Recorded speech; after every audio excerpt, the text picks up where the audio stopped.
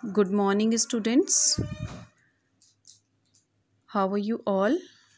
I hope that everyone is good as well as you have completed your classwork and homework. And in last session, we were on question number 3, means we have done 2 questions in exercise 3.3. Now I am going to start question number 3, second part.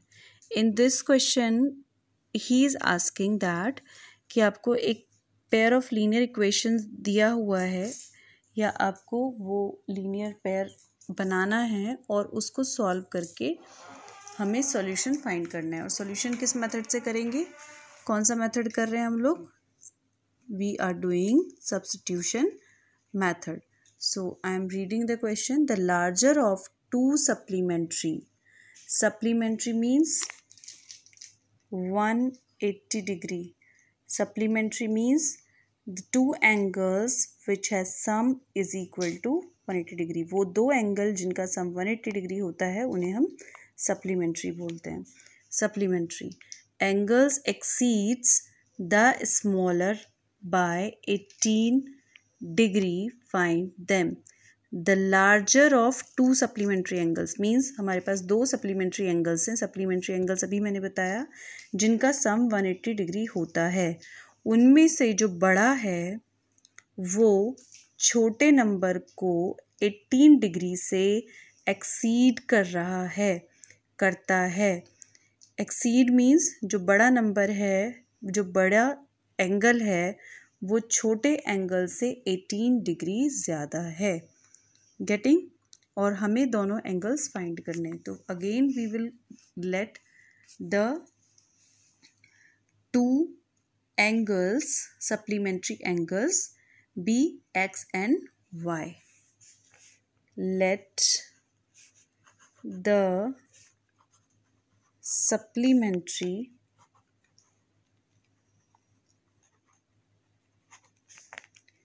angles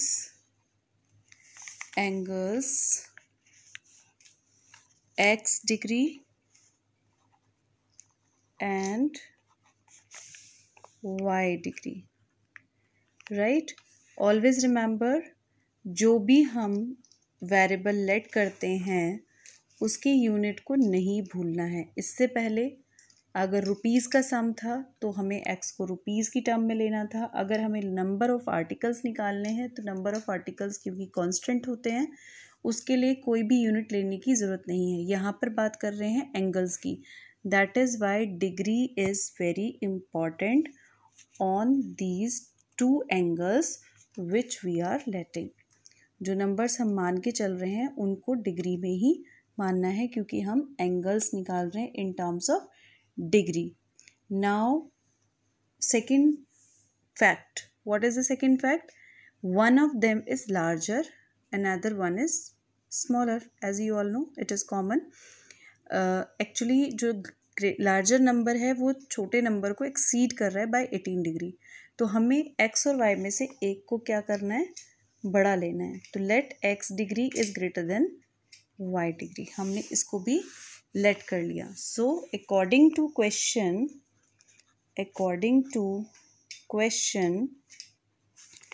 we have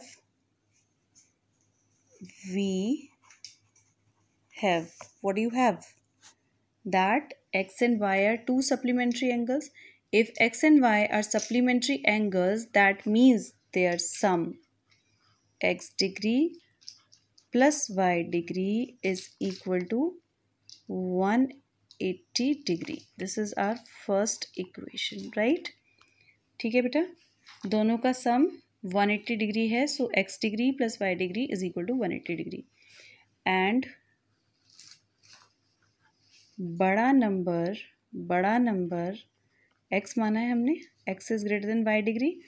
बड़ा degree is greater than और exceed smaller one by 18 degree. जो बड़ा number है वो छोटे number में 18 degree ज़्यादा है. So this is your second equation.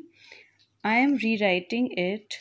और x degree minus y degree is equal to 18 degree. हमने इसको सेकेंड इक्वेशन माना है। वाई को इधर ले गए, -5 डिग्री हो गया, इधर 18 डिग्री कांस्टेंट। अब दोनों एक जैसी इक्वेशंस हो गई, वेरिएबल्स एक साइड, कांस्टेंट्स एक side, right.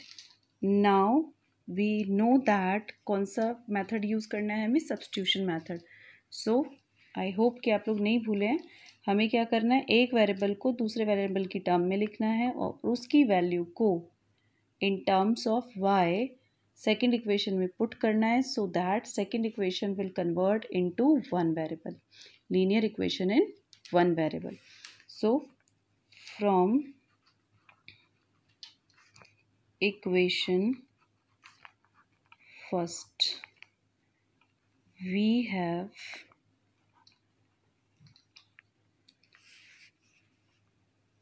x degree is equal to, क्या करेंगे, x डिग्री इधर ही रखेंगे, y को इधर लेके जाएंगे, x degree 180 degree minus 5 degree. This is your third equation. अब x डिग्री की वैल्यू थर्ड इक्वेशन से सेकेंड में सब्स्टिट्यूट करेंगे। डोंट फॉरगेट, जिससे हमने x की वैल्यू निकाली है उसमें कभी भी सब्स्टिट्यूट नहीं करते, जो दूसरी इक्वेशन दी होती है उसमें सब्स्टिट्यूट करते हैं। Now substitute value of x in equation third. Therefore x की जगह हम इसमें क्या रखेंगे, थर्ड सेकेंड इक्वेशन में, sorry, now substitute value of x from equation third से हमने x की वैल्यू ली है, इन इक्वेशन सेकेंड, ये करना है। सेकेंड में अब रखेंगे x की value, in place of x I am writing 180 degree minus 5 degree और -5 degree is equal to 18 degree. देखिए सेकेंड इक्वेशन, x डिग्री की जगह मैंने रखा 180 minus 5 degree in place of x degree और -5 degree is equal to 18 degree, right. This has come. Now this is the equation in one variable. तो हम y की value find करने के लिए इसको ओपन करेंगे और सॉल्व करेंगे। 180 degree minus 5 degree is equal to 18 degree. Now we have 180 degree minus 2y degree is equal to 18 degree. 2y यहीं रहने देंगे, इसको इधर ले जाएंगे, -2y 118 माइनस 180 डिग्री कितना होगा, 10 minus 8 is 2, 7 minus 1 is 6, 162 degree in negative form, -2y क्यों, because this is negative term and greater than 18, that is why. आपको पता ही होगा माइनस से माइनस रिजॉल्व हो जाता है। ये कट सिर्फ रिजॉल्व के लिए है, कटिंग बिल्कुल भी नहीं करते हैं। एक्चुअल में in place of this step what do you have to do, आप रिजॉल्व कर सकते हैं लेकिन कट नहीं दिखाना है कि इससे ये रिजॉल्व हो जाता है। इसको हमें दिखाना है 2y is equal to -162 upon -2 को इधर लेकर आएंगे, -2, माइनस से माइनस कैंसिल, 2 8 ज़ा 16, 2 1 ज़ा 2, सो y is equal to 81 degree. Now substitute the value of y in equation third, जहाँ पर हम x की वैल्यू को इन टर्म्स ऑफ y लिख चुके हैं।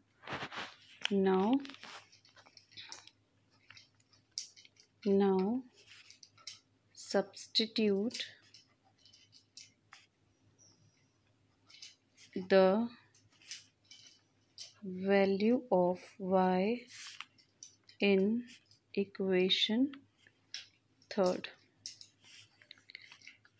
So from third we have x degree is equal to 180 degree minus y degree, 180 degree minus 81 degree, 10 minus 1 is 9, 17 minus 8 is 9, 99 degree. So x degree is 99 degree. So this is our answer.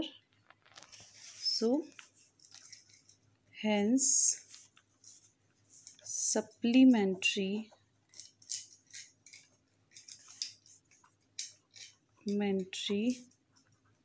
angles are 81 degree and 99 degree. So this is our answer. Okay, so we have done with second part of question number 3. Now we are moving forward to our next question. Part 4. The taxi charges in a city consist of a fixed charge together with the charge for the distance covered. For a distance of 10 km, the charge paid is 105 rupees, and for a journey of 15 km, the charge paid is rupees 155. What are the fixed charges and the charge per kilometer? How much does a person have to pay for traveling a distance of 25 km? Now we would like to understand this question. क्या कह रहा है वो question में? The taxi charges in a city consist of a fixed charge together with the charge for the distance covered. वो ये कह रहा है अगर आप टैक्सी में बैठ भी जाते हैं तो उसका एक फिक्स चार्ज होता है जो वो डिस्टेंस से रिलेटेड नहीं करता है, कोरिलेट नहीं करता है. मीन्स बैठते ही आपका एक फिक्स चार्ज लग जाता है. तो एक है फिक्स चार्ज और दूसरा है पर किलोमीटर के हिसाब से जितना आप डिस्टेंस कवर करते हैं, तो again fix price we have to late x and the charge for covered distance will be y per kilometer, right? For a distance of 10 km, the charge paid is rupees 105. अब 10 kilometre जाने के लिए उसने 105 rupees charge किए and for a journey of 15 kilometre the charge paid is 155. यानी कि उसने total fix charge मिला के और पर किलोमीटर के हिसाब से जो 10 किलोमीटर के चार्जेस उसने दिए. सो हमें क्या दिया हुआ है? 10 किलोमीटर का एक प्राइस दिया हुआ है 105 और 15 किलोमीटर का एक. लेकिन ये चार्ज इंक्लूडिंग फिक्स प्राइस है, मतलब फिक्स प्राइस जो उनका है वो तो एक्स लगेगा ही लगेगा. उसके अलावा 10 पर किलोमीटर के हिसाब से 10 किलोमीटर का प्राइस अलग लगेगा. दोनों को ऐड करके 105 और फिर 15 किलोमीटर के लिए 155. तो अब उन्होंने पूछा है फिक्स चार्जेस और पर किलोमीटर कितना चार्ज वो ले रहा है टैक्सी वाला, वो बताना है. How much does a person have to पे for travelling a distance for 25 kilometre. उसके बाद हमें ये भी बताना है कि अगर कोई पर्सन 25 किलोमीटर जाता है तो उसे कितना पे करना है. Let us start the question. So our solution will start here. Okay, क्या करना है हमें? लेट करना है fixed charge. Let the fixed charge be rupees x. Okay, again भूलना नहीं है, यूनिट साथ में लेके चलनी है. रुपीज़ में लेट कर रहे हैं तो रुपीज़ में, पहले डिग्री में किया था तो डिग्री में, because it was angle. So let the fixed charge B rupees x and charge per kilometer be rupees y. Fix charges हमने लेट कर लिए x रुपीज़ और पर किलोमीटर के हिसाब से जो चार्ज लगेंगे वो लगेंगे y rupees. So according to question क्या होगा?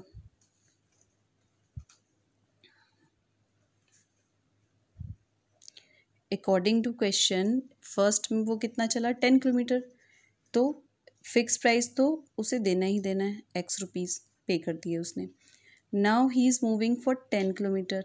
10 किलोमीटर इनटू पर किलोमीटर प्राइस ऐसे ही तो निकालते हैं. एक पेंसिल की कॉस्ट अगर 5 रुपीज़ है तो 10 पेंसिल अगर आपको लेनी है तो 5 इंटू 10 ही तो करोगे. तो 1 किलोमीटर की कॉस्ट अगर y रुपीज़ है तो 10 किलोमीटर के लिए कितना पे करोगे? 10 इंटू वाई. Getting me? और इस टोटल के लिए उसने कितना पे किया है? 105 rupees. This is the first equation. Second उसने बोला था कि वो 15 किलोमीटर चला, तो अगेन फिक्स प्राइस तो चेंज होता ही नहीं है, वो उसको इतना ही देना है. Now he is saying 15 kilometre, तो 15 किलोमीटर के लिए 15 into Y is equal to कितना पे किया उसने 155 रुपीज़. ये हो गई उसकी second equation. Again he is asking for substitution period. So from equation first we will convert x into y variable. So from equation first we have x is equal to 105 minus 10y. 10y को इधर ले गए, ये हो गई आपकी third equation. Now from equation third substitute the value of x in second equation. अब हमें x की जगह क्या रखना है 105 माइनस 10y यहाँ पर, और इससे हम वन वेरिएबल में कन्वर्ट कर लेंगे. सो 105 minus 10y plus 15y is equal to 155, right. ये हो गया. तो अब ये वन वेरिएबल में इक्वेशन आ गई. y की वैल्यू निकालने के लिए इसको सॉल्व करेंगे. 105 10y plus 15y is equal to 155. अब इसको सॉल्व कर लीजिए. यहाँ पर y रहने दीजिए और कॉन्स्टेंट को एक तरफ ले लीजिए. सो आपके पास आ जाएगा 10y plus 15y 5y, because 10 negative छोटा है और 15 प्लस का है और बड़ा है, तो 5y, और इधर जाएगा 155 minus 105. So we can write 5y is equal to 155 minus 105. So what you are going to get 5y is equal to 0, 5, it means 50. So y is equal to 50 upon 5, that is 10 rupees. Therefore y is equal to 10 rupees, यानी कि पर kilometre के हिसाब से जो वो charge कर रहा है वो 10 रुपीज़ है. Now from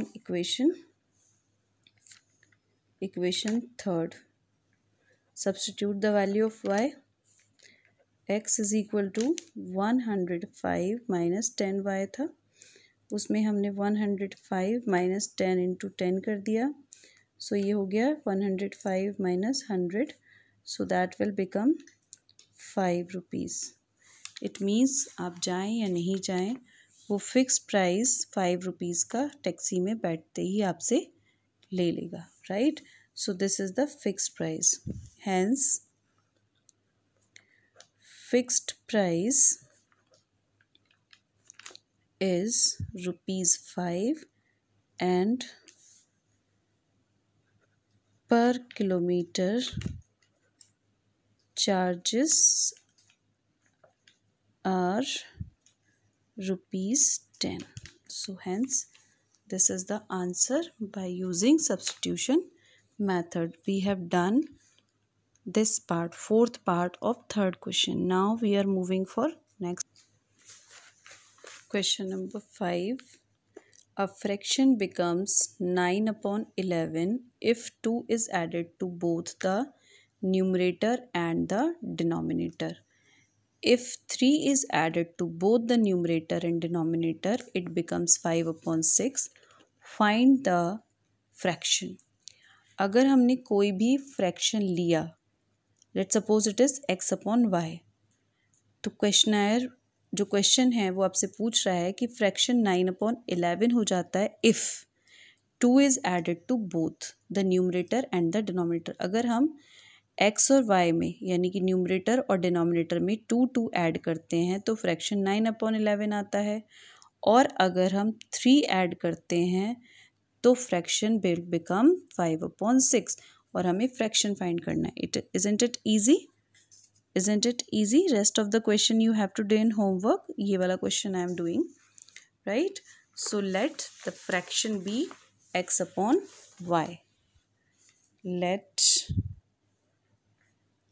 x upon y be the fraction. Okay, let it be fraction where x and y are positive integers, क्योंकि हमें negative नहीं लेना है. x and y are positive integers, right? So अब उन्होंने दो कंडीशन लिए हैं, तो मैं उसको कंडीशन में डाल रही हूँ फर्स्ट कंडीशन या केस फर्स्ट, आप जो चाहें वो कर सकते हैं. When 2 is added, if 2 is added, therefore numerator हमारा क्या है x में 2 ऐड कर दिया, डिनोमिनेटर क्या है y में 2 ऐड कर दिया, और हमारा जो फ्रैक्शन है वो 9/11 हो जाता है according to question. This is my first equation. Now move forward. We are coming to second question. Second part, sorry. If 3 will be added. If 3 is added. फिर से वही x में 3 प्लस किया, y में 3 प्लस किया, और ये बन गया हमारा fraction 5/6. This is my second equation. पीछे भी हमने किया था कि हम जो भी इक्वेशन फ्रैक्शन में, डेसिमल में, रूट्स में लेंगे उनको पहले सिंप्लीफाई करेंगे थोड़ा सा, और उसके बाद हम इक्वेशंस को सॉल्व करेंगे. रूट में फिर भी ज़रूरत नहीं थी, जैसे हमने पीछे क्वेश्चन किए थे √2, √3, such kind of problems that will not be created. But अगर फ्रैक्शन में कुछ है या डेसिमल में कुछ है तो उसको सिंप्लीफाई करना ज़रूरी है. So now take simplification from equation first. तो हम सबसे पहले सिंप्लीफाई कर रहे हैं फर्स्ट इक्वेशन को. From equation first we have, मैंने क्या किया है, इक्वेशन फर्स्ट ये है हमारी, तो यहाँ से हम क्या करेंगे, क्रॉस मल्टीप्लिकेशन. और ये ध्यान रहे, कुछ बच्चे ये गलती कर देते हैं, 2 से 2 इसको कैंसिल कर देते हैं, या इसको इसके साथ कर देंगे, y को 2 को छोड़ देंगे. तो आप इसको ब्रैकेट में लें so that you will not get confuse, because इसको पूरा एक होल नंबर मानना है हमें, राइट? फिर उसको क्रॉस मल्टीप्लाई करना है. सो 11 into x plus 2 and 9 into Y plus 2, right? अब इसको सॉल्व कर लेंगे. So it will become 11x plus 22, 9y plus 18. इधर ले आते हैं इसको, 11x minus 9y, 18 minus 22. So 11 minus 9 is, sorry, 11x minus 9y is equal to 11x minus 9y is equal to minus का 12, यहाँ पर 12 में से 8 गया तो कितना बचेगा, 4, और 1 में से 1 गया तो -4 आ गया यहाँ पर. So this is your third equation. This is your third equation. अब थर्ड इक्वेशन आपकी हो गई ये. इसके बाद हम इक्वेशन नंबर 2, सो इसको हम ax plus by plus c form में भी कन्वर्ट कर सकते हैं, और चाहें तो हम यहाँ पर भी छोड़ सकते हैं. बेटर होगा कि हम इसको ax plus by plus c form में कन्वर्ट करें. सो अगर तब ऐसा करते हैं तो हम इसको थर्ड नहीं देंगे, हम इसको और सिंप्लीफाई करके 11x minus 9y plus 4 is equal to 0. उससे क्या होता है, आपको c, b और a के जो नेगेटिव साइंस हैं वो जल्दी समझ में आ जाते हैं, क्योंकि आपकी जो स्टैंडर्ड इक्वेशन है वो सारी पॉजिटिव है और आपको नेगेटिव साइंस जल्दी क्लियर हो जाएंगे. यहाँ आप गलती कर सकते हैं, जैसे c को -4 लेकर के, जबकि c अगर इधर आएगा तो पॉजिटिव होगा और c जो है वो नेगेटिव नहीं होगा, right? So that is why always remember, जब भी इक्वेशन लिखें ax plus by plus c is equal to 0 form में लिखें, so that you will be clear about it. So I am giving it's the number 3.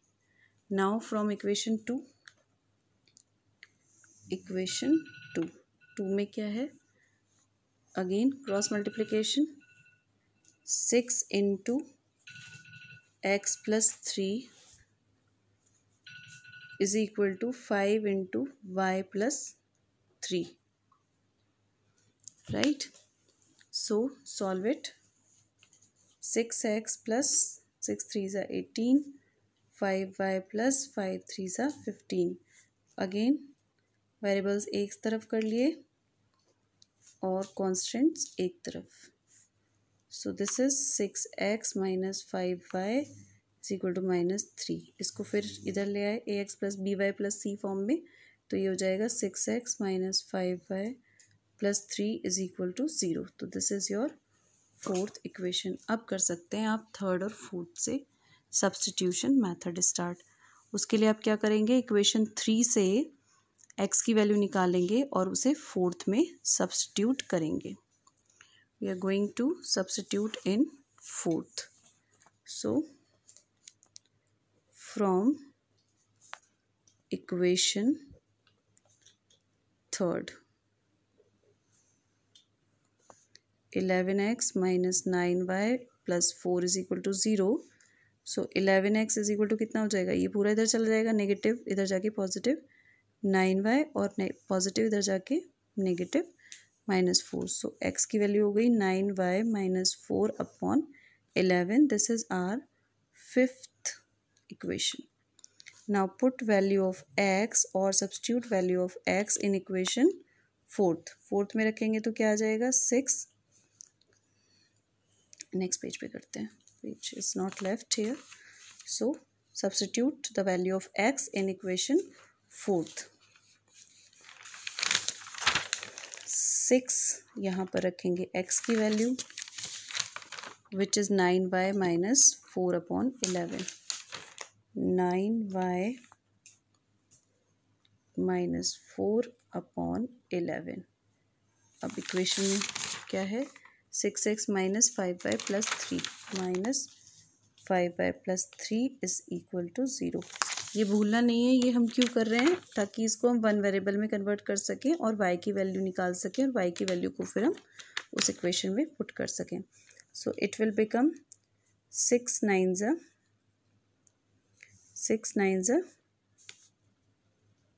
54, y minus 6 4s 24 upon 11 minus 5y plus 3 is equal to 0. अब हम क्या करें, 11 को LCM ले लेते हैं.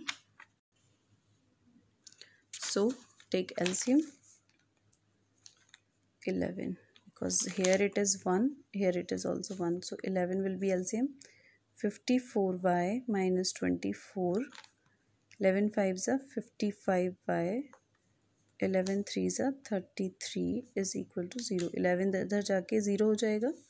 So 54y minus 24 minus 55y plus 33 is equal to 0. Constants को एक साथ ले लेते हैं, वेरिएबल्स को एक साथ. 54 minus 55 is minus y.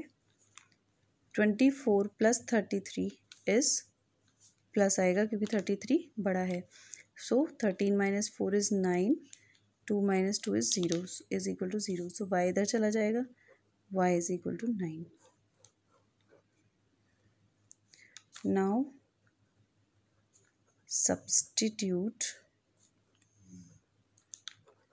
the value of y in equation. कौन सी इक्वेशन में रखेंगे, जो हमने x को y की टर्म में लिखने के लिए किया था. Equation number 5, 9y minus 4 upon 11. Equation 5th, x is equal to 9y minus 11 upon 4. y की वैल्यू रखेंगे 9 into 9 minus 11 upon 4. 9 9s are 81 minus 11 upon 4, that is 074. So x की वैल्यू कितनी आई, 70 upon 4. If it is 70 upon 4, then what will be the answer. Oh, this value is coming wrong due to this problem. I have taken it, noted down wrongly. So this is 9y minus 4 upon 11. 9x is equal to 9y minus 4 upon 11. Avoid this, right? By mistaken. From the back, I have noted down wrong. It is wrong. So go with this. Y is 9. 9 into 9 minus 4 upon 11. 9 nines are 81 minus 4 upon 11. So it will be 11 minus 4. 11 minus 4 is 7. And this is also 7. 11 7s are 77. So fraction क्या होगा? X upon y is equal to 7 upon, what was the value of y? 9. 7 upon 9. So hence the fraction is 7 upon 9. Students, this is the last question of exercise 3.3 from my side, and you have to do the remaining part of this question in homework, and tomorrow we will do exercise 3.4, which is elimination method. We will start elimination method tomorrow. Thank you so much, and do your work on time.